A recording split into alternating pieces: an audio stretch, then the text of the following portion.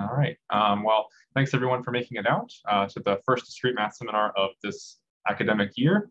We're very excited to have our own Drew Meier kicking off this seminar this year, and he's going to be speaking about anti-Ramsey number of edge-disjoint rainbow spanning trees in all graphs. Take it away, Drew.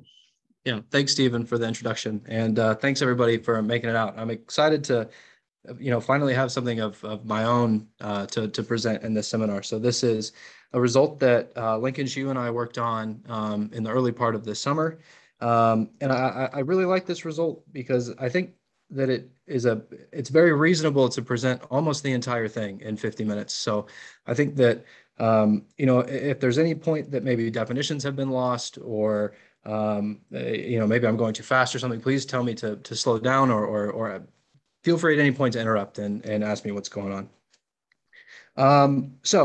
To sort of get our feet wet with the type of problem that we're going to be talking about, I want to first do this kind of toy example, which asks the type of question that we're going to be dealing with, but in a small enough setting to where we can really see what's going on. So the question that I want to ask is how many colors can I pack onto the edges of a K4 so as to avoid a rainbow spanning tree as a subgraph? Here by rainbow, I just mean that every edge gets a different color. And so as with any question like this, you should ask yourself, is the question interesting? Does it sort of make sense? And you can think, well, if I color all of the edges of K4 with the same color, then certainly there's no rainbow spanning tree. Why? Well, because a spanning tree would have to have 3 edges, and necessarily all those edges are red. So, okay, I can do it with one color. What if I color every edge with a different color? With a different color. Well, in this case, certainly there's a rainbow spanning tree. And in fact, any spanning tree is rainbow necessarily because every edge got a different color. And so the problem at least is interesting. And, where does the switch happen between impossible and possible? Or at least maybe not impossible, but at least there exists a coloring. And so let's start with K4 and let's do 2 colors. So our goal is to find a coloring of the edges of our K4 with 2 colors that avoids a rainbow spanning tree. So I can give you such a coloring. I'll color the following edges red. And this last lone edge blue. And my claim is that there's no rainbow spanning tree in this graph. And the reason really has to deal with this partition of the vertex set here. So why can there be no rainbow spanning tree? Well, any spanning tree of our K4 must connect U to V in some way. And you can pretty quickly justify to yourself that, well, hey, there's no way to do that without using 2 red edges. For example, maybe I use the edge UV in my spanning tree, in which case another one of these red crossing edges on the inside must be used to get back to the remaining part of the graph. And if I don't use that edge UV, then clearly I use 2 of the crossing edges. So certainly in this case, no rainbow spanning tree. Another argument is that the spanning tree must have 3 edges. So by the pigeonhole principle, you must have a repetition. Sure. Yes, that is another approach, but this is a little bit leading to what we'll see later, this idea. So yes, that's another approach and probably a simpler approach, but this idea will be present later on as well. So no rainbow spanning tree here. Okay, what if I jump up to 3 colors? So let's draw our K4 here. And maybe I'll color these 2 edges red, maybe these 2 edges blue, and maybe these 2 edges green. And so do we have a rainbow spanning tree here? Yes, I think I see one. I could take this red edge, this green edge, and this blue edge. And there certainly is a rainbow spanning tree. And I'll just use RST from now on to to talk about these things. And so, of course, this doesn't show that for any 3 coloring, I have a rainbow spanning tree. But it turns out in the case for K4, 2 is the maximum number of colors that I can use and avoid a rainbow spanning tree. And so this example motivates the following definition. An edge-colored graph H is called rainbow if every edge of H receives a different color, exactly what we talked about before. And the anti-Ramsey number of T edge disjoint rainbow spanning trees, which we'll denote by R, K, and T, is the maximum number of colors in an edge coloring, which has no T edge disjoint rainbow spanning trees. Now, an important thing to mention here is this last sentence, that in this case, in the edge disjoint case, repeat colors are allowed in distinct trees. So what do I mean? Well, if maybe I have 2 trees, T1 and T2, the color red is allowed to appear within the edges of both T1 and T2, but only once within each tree. Okay, so the color red is allowed across trees, but not within. And at this point, when I gave this talk on Tuesday in the graduate colloquium, there was a very good question that was asked. And the question was, suppose I knew for some KN that if I color it with, say, R colors, I always have, let's just say, a single rainbow spanning tree in this case. The argument's going to apply to T edge disjoint rainbow spanning trees as well. But let's suppose I know that anytime I color a KN with R colors, I have a rainbow spanning tree. Is it obvious that when I then go to R+1 colors, I still am guaranteed a rainbow spanning tree? And the answer to that question is yes. All I need to do is just pick any color, let's say maybe blue, that appears somewhere on the edges, and recolor all of the blue edges a color that existed somewhere else, let's say red. So I color all of the blue edges red, and now I've colored with R colors, so I have a rainbow spanning tree. And either that tree has a red edge or it doesn't. If it doesn't have a red edge, well, then when I go back to my old coloring, it's the same tree, so we're still good. If it does contain a red edge, then either it remains red when I go back to my other coloring, or it flips blue. And if it flips blue, well, blue didn't appear anywhere in my first coloring. So I still have a rainbow spanning tree. So that's the argument there. So I want to take a second to talk about the history of this problem. So in 2001, Bielostocki and Voxman were able to answer the question for a single spanning tree. So they were able to show that the Anti-Ramsey number for a single spanning tree is equal to n-2 choose 2 plus 1. And I think that really the best way to get an idea of where these numbers are coming from is to talk about the lower bound. So I'll show you the lower bound construction. And this construction is going to sort of persist throughout the rest of this talk. So what is the idea for a single spanning tree? Well, what we'll do is we'll break off a kn-2, and we'll color every edge within here distinct colors. Okay, so how many colors does this add? Well, of course, the number of edges in kn-2, which is n-2 choose 2. And then, just like we did with our toy example at the start, we'll isolate 2 vertices and color every single edge back in to our kn-2 red. And so again, by the same argument, and this adds our +1 color. And now by the same argument that we made before, any spanning tree must connect U and V to the kn-2, and there's no way to do it without using 2 red edges. And so there's no rainbow spanning tree with this coloring, which tells us that our kn1 is greater than or equal to the above number, n-2 choose 2 plus 1. And so, of course, finding the lower bound construction is not too difficult. The difficulty lies in now saying, okay, I've got any coloring with one more color, show that I can always find a rainbow spanning tree, and that is the topic of their paper. Okay, so what about for more trees? Akbari and Alipur in 2007 were able to finish the case for 2 edge disjoint rainbow spanning trees, and they have this number, which is 1 more than the previous number. So now we get to add an extra color. To see where this color is coming from, we can do a similar type of argument for the lower bound. So we're looking for a coloring with n-2 choose 2 plus 2 colors with no 2 edge disjoint rainbow spanning trees. So what's the construction? Again, we'll break off a kn-2 and color this with distinct colors. So this adds n-2 choose 2 colors.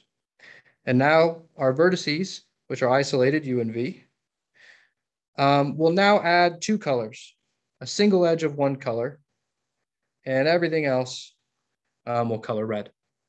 So why and so of course this adds my +2. And so why does this have no 2 edge disjoint rainbow spanning trees? Well, I think it's fairly easy to see for the same argument before that the first rainbow spanning tree, which we're claiming to exist, must use the blue edge. And once that blue edge is gone, now we run into the same problem that we ran in the last argument, that there's no way to connect U and V back to the kn-2 without using 2 red edges. And so this lower bound construction gives us that our kn2 is greater than or equal to n-2 choose 2 plus 2. Okay, great. So what about more trees? More trees. So Jan Beckham and West in 2016 almost settled the whole problem. So they showed that for any positive integer t, the anti-Ramsey number of t edge disjoint rainbow spanning trees is equal to, the pattern continues, n-2 choose 2 plus t for n larger than this quantity here, and then something slightly different for when n is exactly equal to 2t. So first of all, where does the n equal to 2t come from?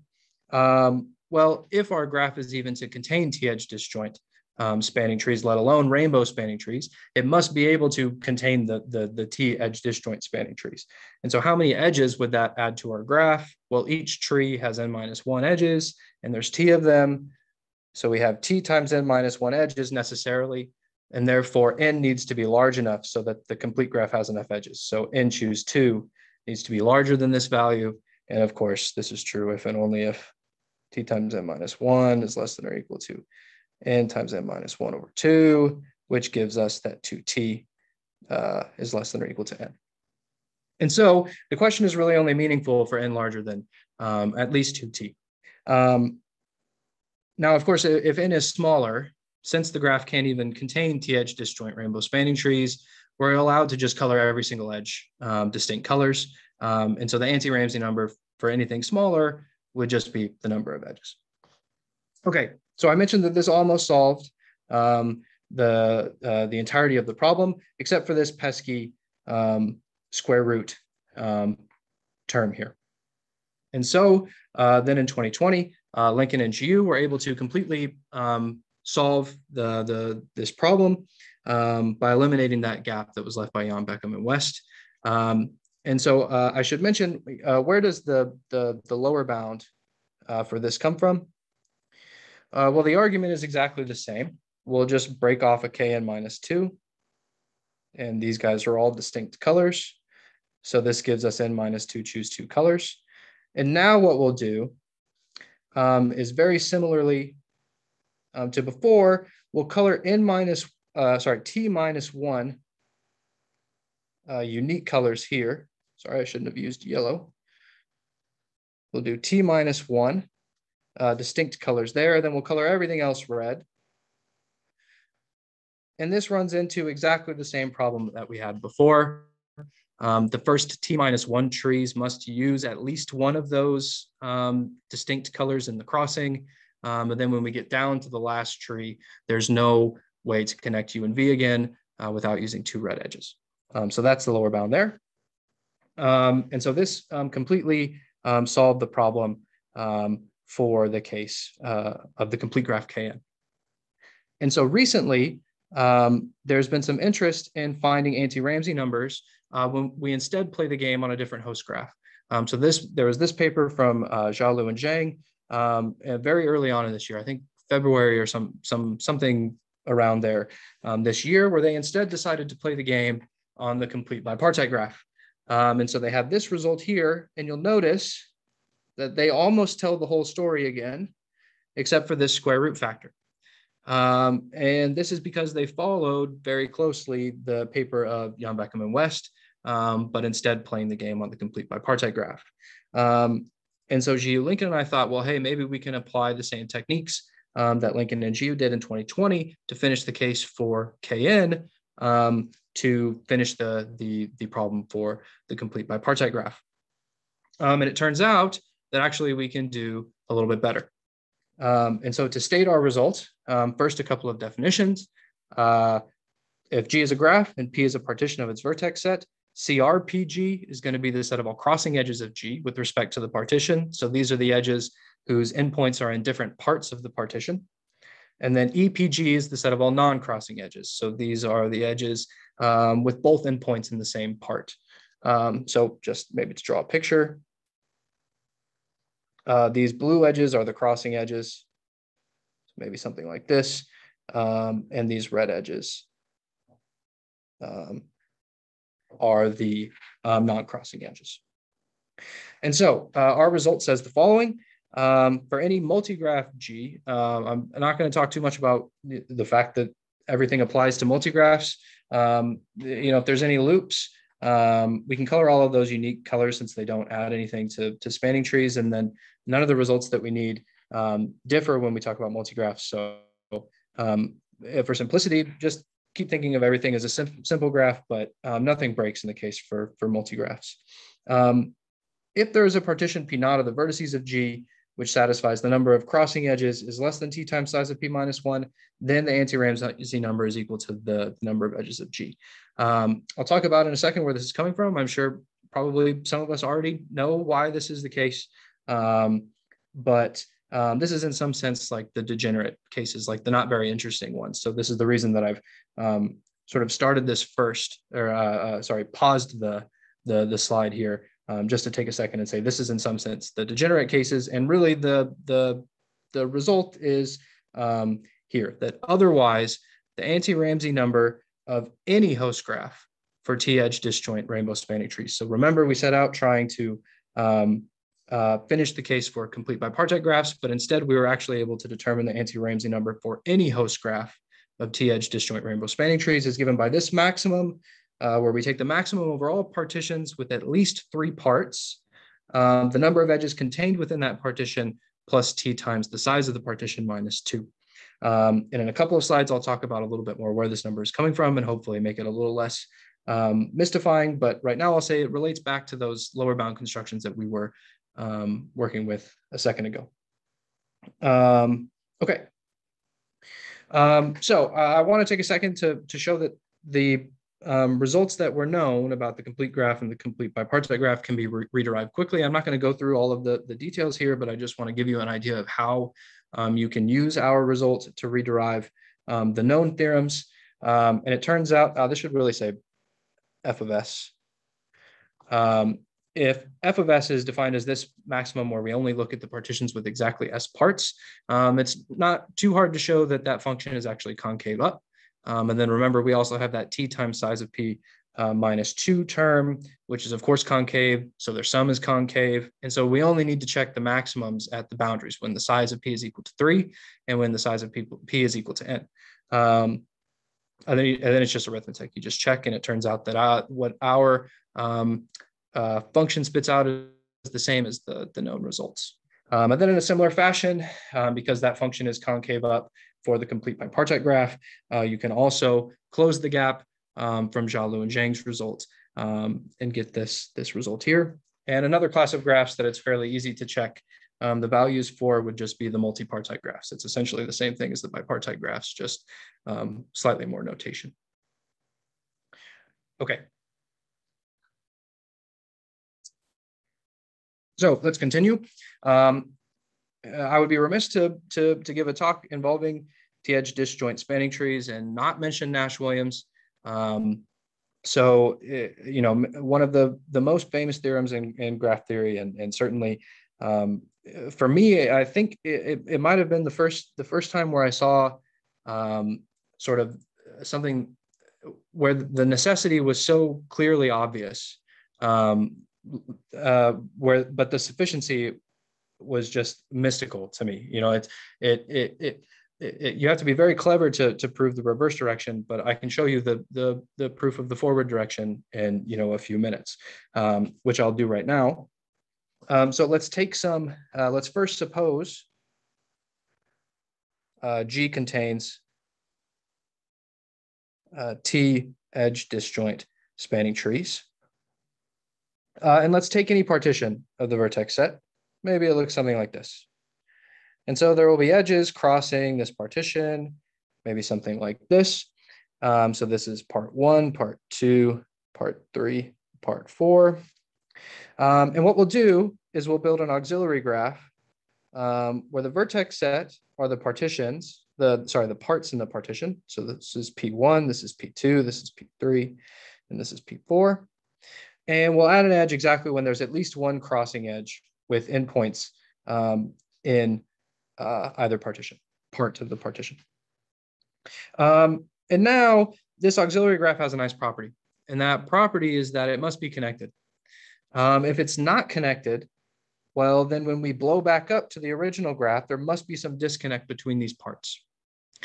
And why is that an issue? Well, we claim that G contains at least one spanning tree.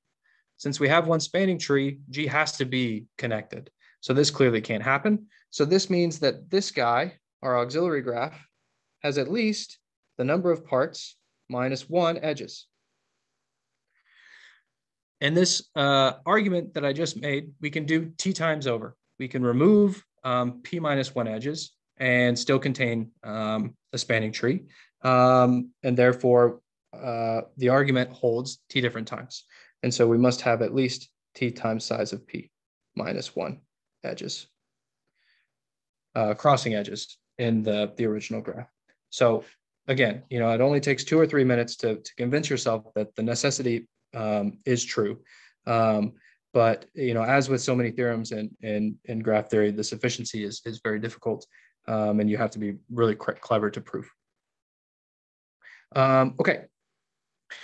So then there's this theorem of Schreiber from 2003, which has a very, very similar flavor and is slightly more applicable to our problem. So an edge-colored graph G contains T color disjoint.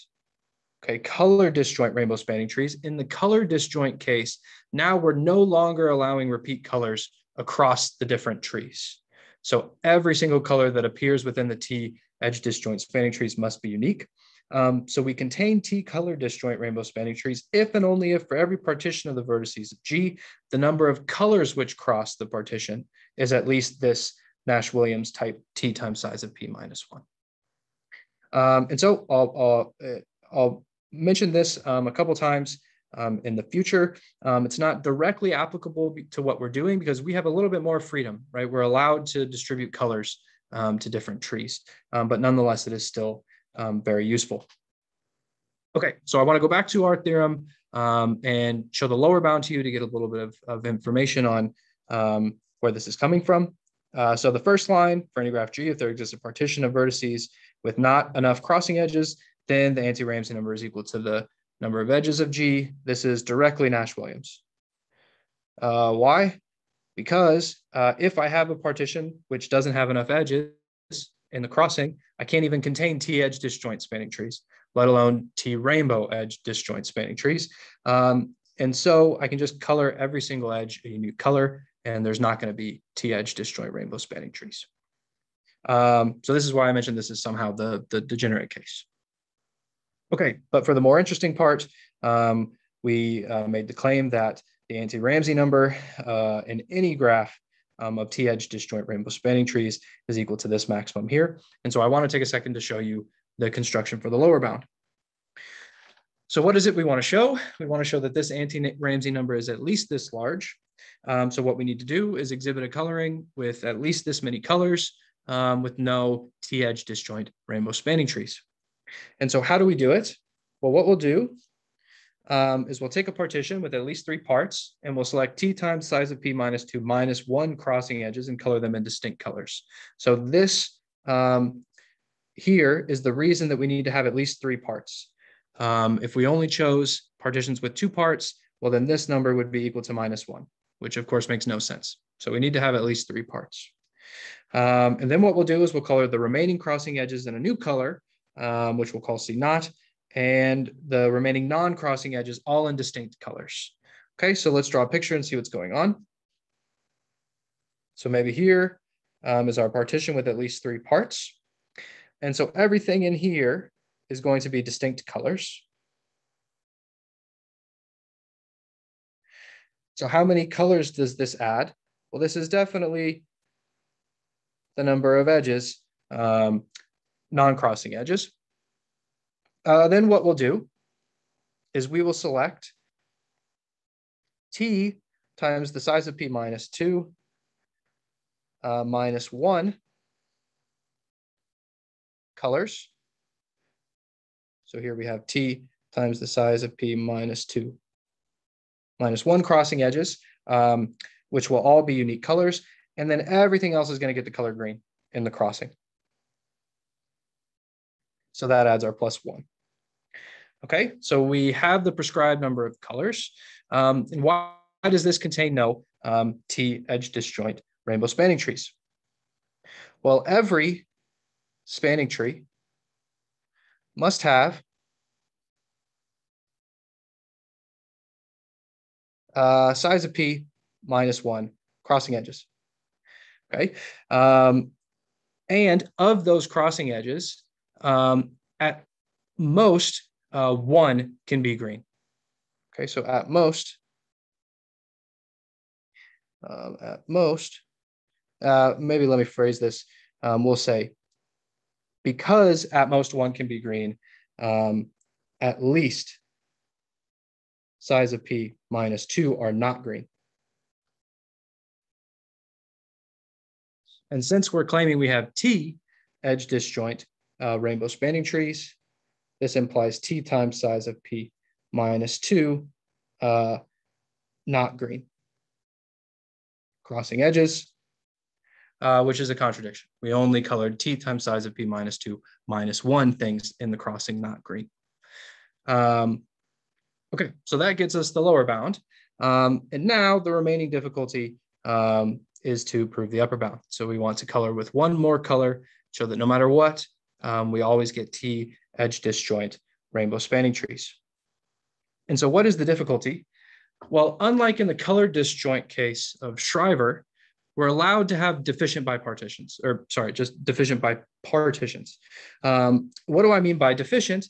Well, I mean partitions which have many duplicate colors, right? In Shriver's case, we needed to have many, many distinct colors in the crossing.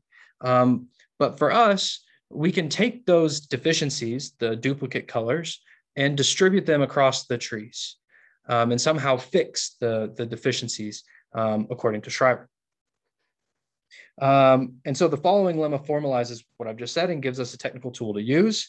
So if G is an edge-colored graph, if we have a family F1 through Ft of edge disjoint rainbow spanning forests of G now, so the forests are allowed to have duplicate colors across them, we say that F1 through Ft has a color disjoint extension in G if exactly what you expect to happen. We can extend each of the F1 through Ft in a color disjoint way, meaning all of the edges that we use to extend the Fi's do not appear anywhere else.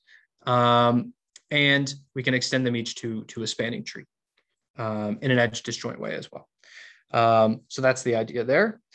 And then in 2020, Lincoln and Xu were able to give us the following result, which has a similar flavor to Shriver and Nash-Williams. If G is an edge-colored graph and F1 through Ft are a family of edge disjoint rainbow spanning trees, if for every partition of the vertices of G, this inequality holds. So we have a similar Nash-Williams T times size of P minus 1, but then we have this quantity here, which we'll talk about in a second. Then you can extend the Fi. And so what is this doing? So G prime here in the inequality is the graph that we get when we remove all of the edges which have colors that appear somewhere in the Fi. Okay, so you remember the color disjoint extension means we're extending color just disjointly. So we don't want to include any of the colors that we used in the Fi. And so how does this help us? Well, you can imagine if I've got a partition that is deficient in the sense that maybe it's got many repeated red edges. Well, what I can do is I can now distribute F3, and maybe, maybe we've got more. I could distribute those 3 red edges to the first 3 of these forests, say, and then what happens to this inequality? Well, the left-hand side, the colors in the crossing decreases by at most 1. Right, so this decreases by at most 1. I could have only lost 1 color in the crossing by doing this, but the number of crossing edges with respect to P of the Fi has increased by 3. And so in some sense, I'm fixing these deficiencies, right? Before, just the number of colors crossing was not enough. And so I removed some of the duplicate colors, added them to the Fi, and bumped this left-hand side up to make it less deficient. Okay, so that's the kind of game that we're playing. So from now on, let's assume that G is a graph which satisfies Nash-Williams, so it does have T-edge-disjoint spanning trees, and is colored with this many colors.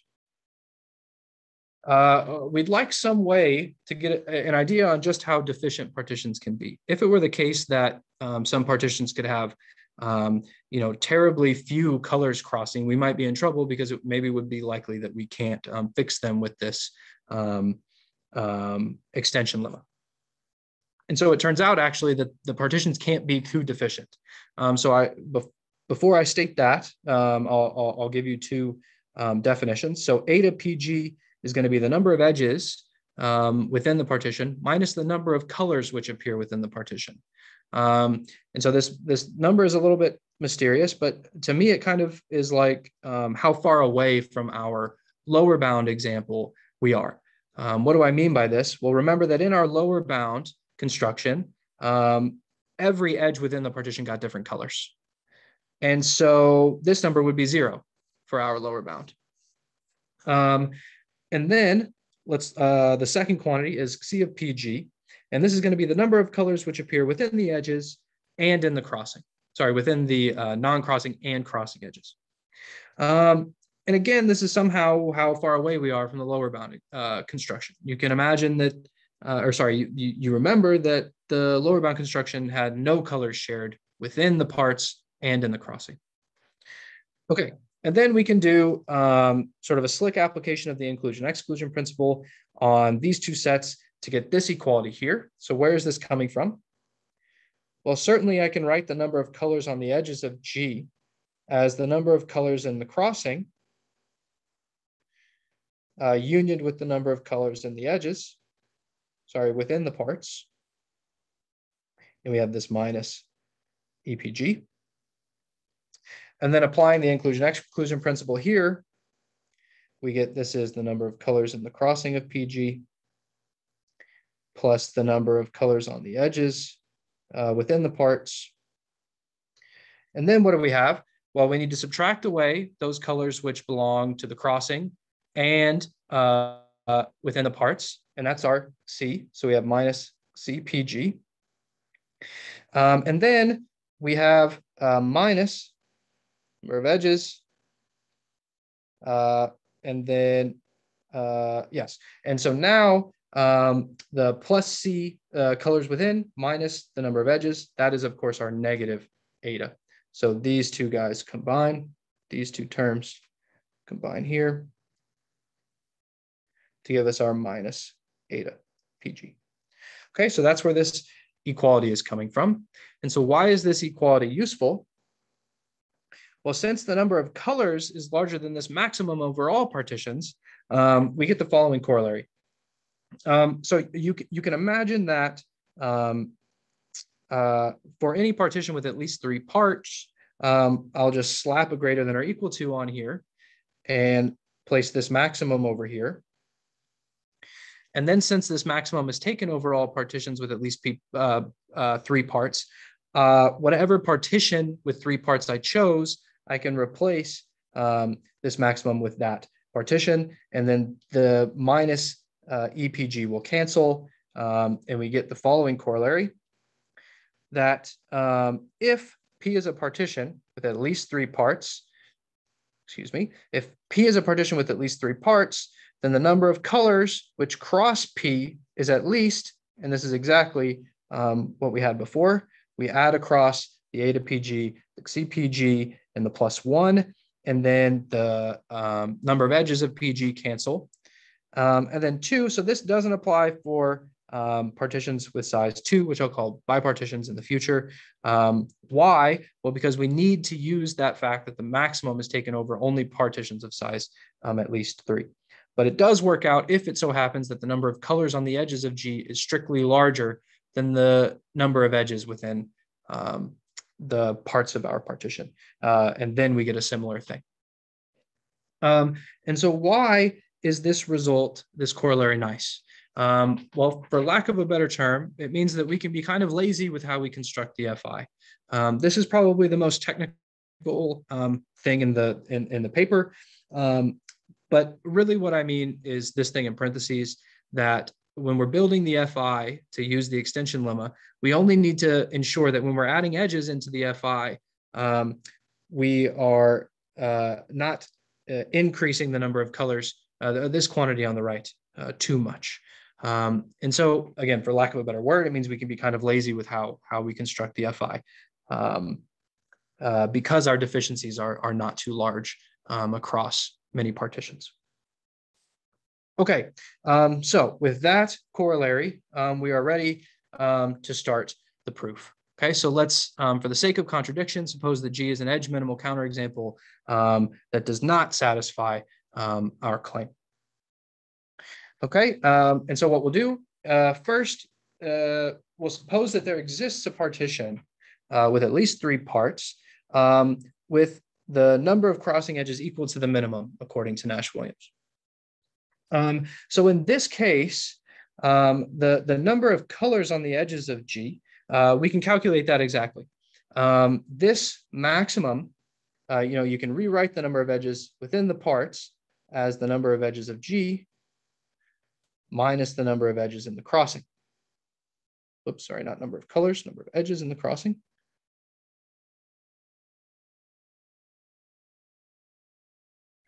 And so finding this maximum is equivalent to finding the minimum of the crossing number of crossing edges. And here we've achieved the minimum possible number of crossing edges with this partition. And so we can calculate exactly the number of colors on the edges. And that number of colors is equal to the number of edges minus t plus 1. Because remember, we've colored with this many colors plus 1 colors. Okay, so how is this useful? Well, it turns out that for any bipartition P prime, the number of edges in P prime should be equal to the number of edges of G minus their crossing.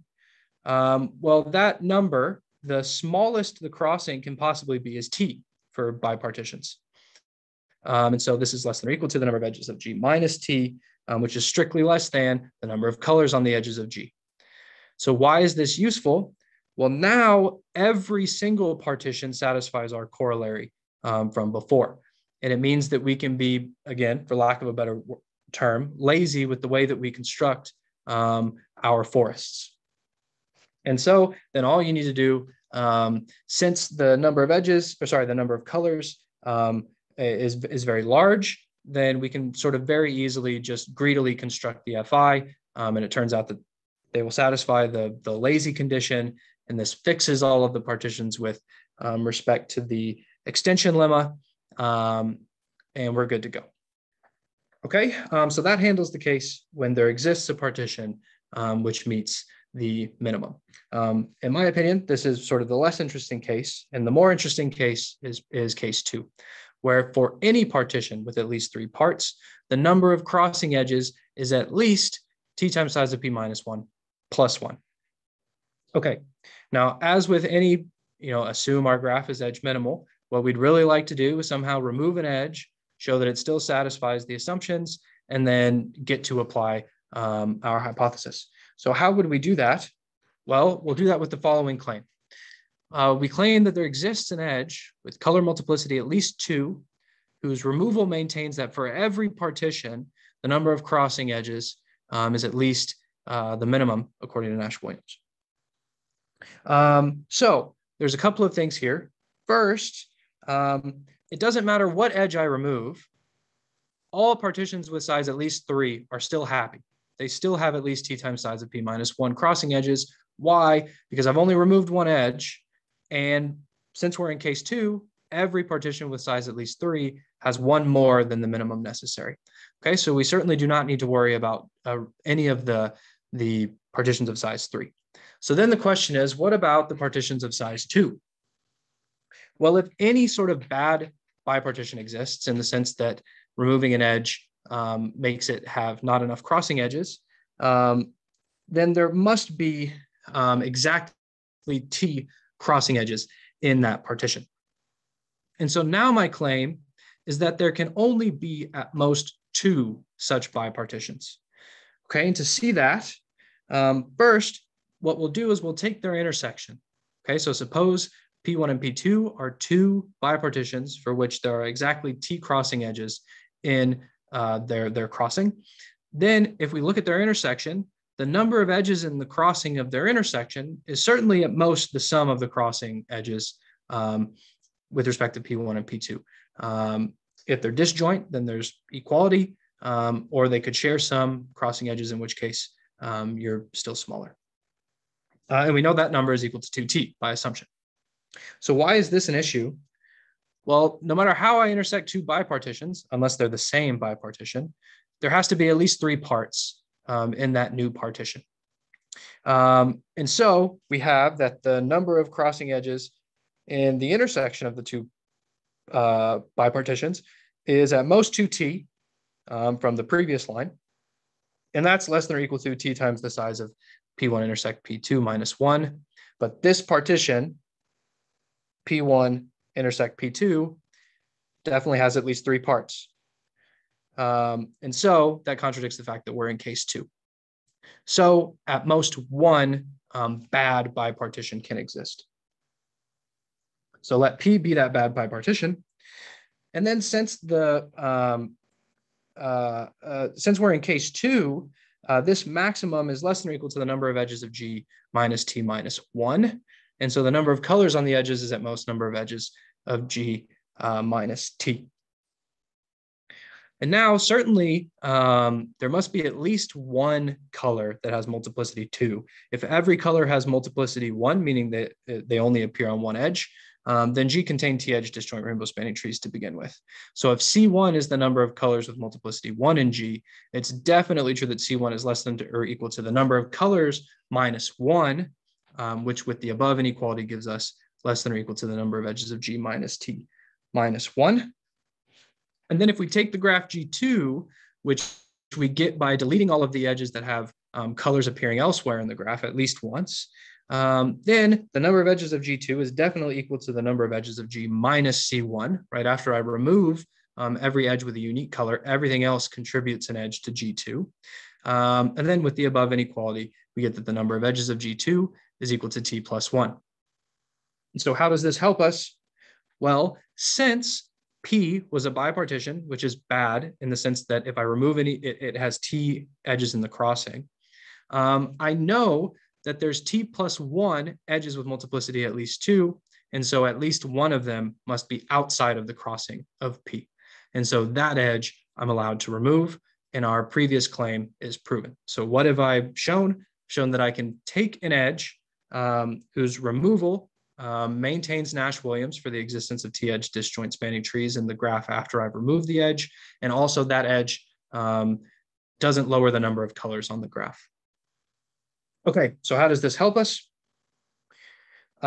Since G was chosen to be edge minimal, we must have that the anti-Ramsey number of G without E of T-edge disjoint rainbow spanning trees is less than or equal to the maximum that we've seen many times now.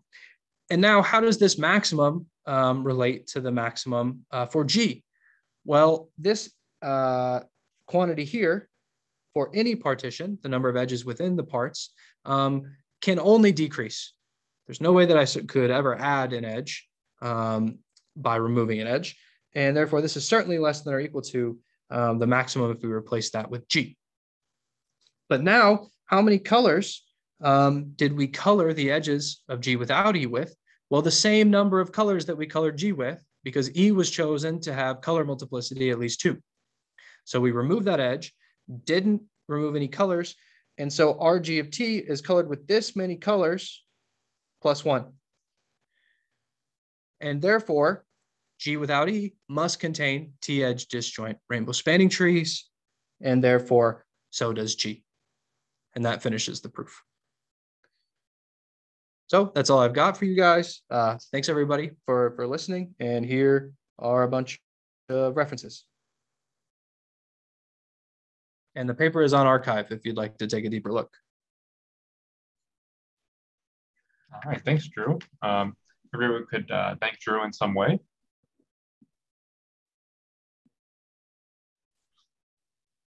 And let me open it up for questions.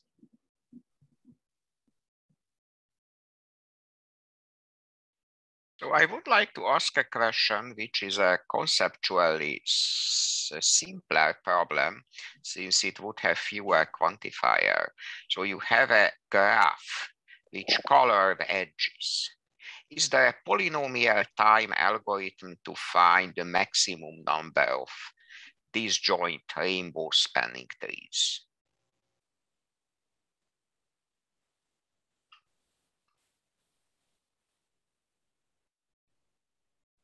I don't immediately see a clever way. It's definitely an interesting question. So you're saying that there was this long literature, so yeah. So you're saying you're inputting a graph with a coloring. Yes. And you want to output the maximum number of edge disjoint rainbow spanning trees. Yeah, that's an interesting question. I don't know much. I don't know much about it.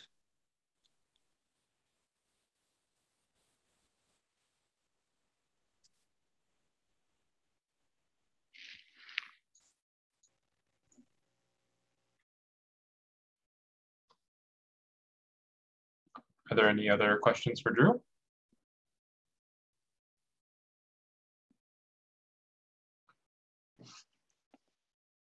I have a quick question about your main result. I kind of, so you applied that to different families of graphs, or you had an applications slide, I think you called it, or something like that. And get there. Here you go. So you had these three families. You have the complete graph, the complete bipartite graph, and then multipartite graphs. This might be obvious. I haven't really thought about how this works or not, but when you apply your main result to these families of graphs, does something special happen to where it becomes concave up, or would it be concave up in a lot of cases, or is there any intuition for that? Well, part of the reason is that it's easy to calculate these maximums at the boundary. I'm not sure what quantifications you would need to ensure that this function is concave up for an arbitrary graph. Maybe Lincoln can say something more than me there, but I don't immediately see for an arbitrary graph how to determine whether this function is concave up. No obvious condition can justify. I think you can construct a graph which is not concave up, but you can take some graph and then blow up. But in general, it's we don't know whether test the graph is the function concave up or not. The reason we include here because some people solved for the complete bipartite graph, and they had a gap. We had to address for this special case what is the right solution. And more generally, it's the third one is really just the easier generalization for the second case. I was just curious if there was any intuition as to other families of graphs that this might be like nicely applied to or something like that. But I understand that I guess the original question was to solve the bipartite case. Yeah. So, very cool. All right, thank you. Any other questions for Drew?